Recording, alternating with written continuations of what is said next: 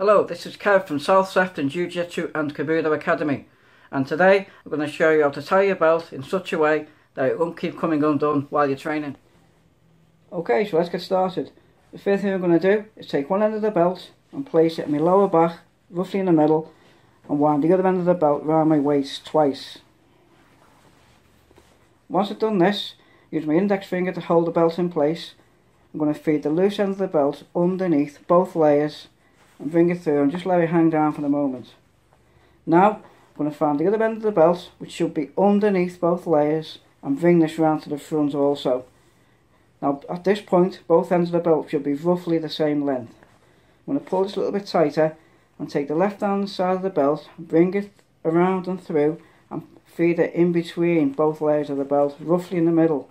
Now it's important that it goes in between. And pull that a bit tight, but not too tight because we want to leave a loop. I'll take the right hand edge of the belt and feed it through this loop we've just made, and again in between both layers.